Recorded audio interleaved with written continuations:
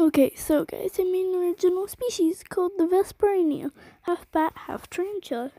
Okay, so they have 3 sets of eyes, a pair of horns on their head, or however many. They have a bat nose. They can have fangs if you want. Puffy paws, tarantula tail with spinnerets at the end. It's like their abdomen. And bat wings. Don't forget the big ears and the fluff on the cheek. Where the eyes black? It's weird.